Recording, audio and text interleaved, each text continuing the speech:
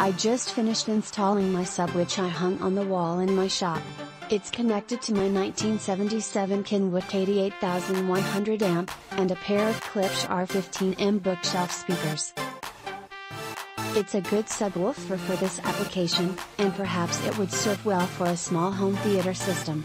2 important steps if you're going to hang it on the wall. 1. Be sure to tighten all screws before hanging, otherwise you'll end up taking it down to eliminate rattle noise. 2. Buy some rubber shims, seaside pick, to install between the legs and the wall to eliminate vibration noise. It will feel tight when you hang it up, but trust me, you're going to need the shims. I did not experience any vibration noise when I had it on the provided stands, but I needed to hang it on the wall. One last consideration, it is designed for 18 gauge wire, but I used 16 gauge, which was extremely tight trying to get it into respective speaker receptacles, but I was able to make it happen. It's not a round hole, rather, it's flat and very narrow. Overall, the sub is well worth the money. I have the gain set at 1 o'clock and it is providing the bass enhancement I was looking for. Lastly, the cabinet is surprisingly very nice, as it looks like real wood with no obvious seams.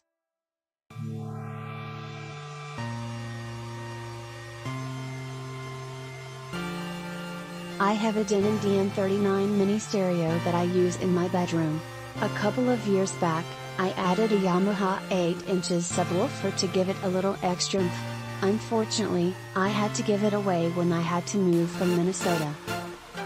I still have the same Denon mini system in my present bedroom, but the lack of room filling bass made the system sound a little toyish and too digital sharp. I wanted to purchase the Yamaha again, but then I realized it just would not fit anywhere in my bedroom, unless I hung it from the ceiling.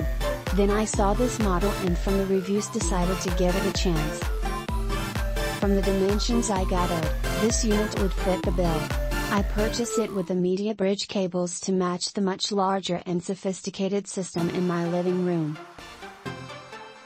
Installation was easy, but I had to turn the crossover dial a couple of notches to hear anything. I also boosted the gain a couple of notches. Fantastic.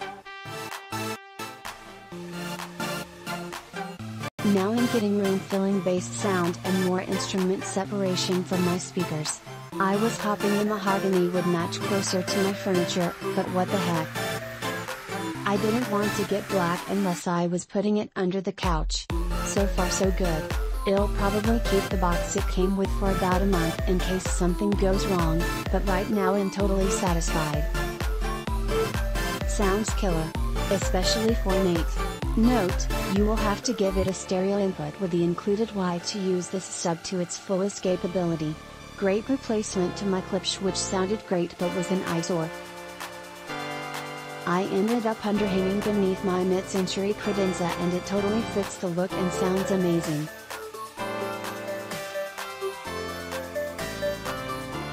I have an Onkyo NR676 receiver, Project Carbon turntable and Paradigm 7V3 tower speakers I bought used for $170. So my system is nice, but wouldn't call it top of the line.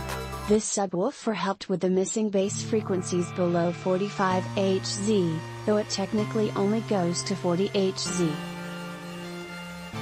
All my music is more transparent now that I can dial back the bass tone and let the sub do the work, taking stress off the towers.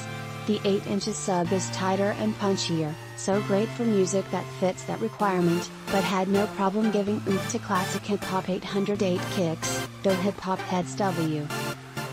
Oh yeah, gonna buy $240 worth of pudding.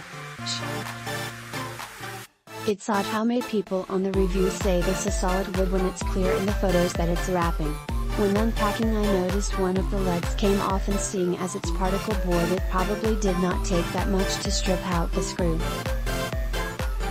That said, it's a very good particle board wrapping and I feel it would hold up longer than most. The sound has a little fluctuations in it that would be hard to nice if you are not looking for it. Playing with the settings, it has a hard time above the 70% mark for the gain dial. The auto power works much better than the Polk subwoofer I tried.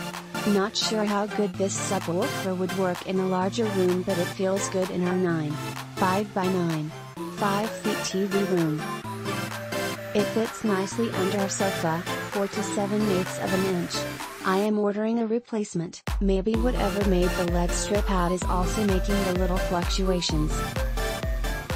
So far this is a great sub, larger than I expected, but makes a nice plant stand also.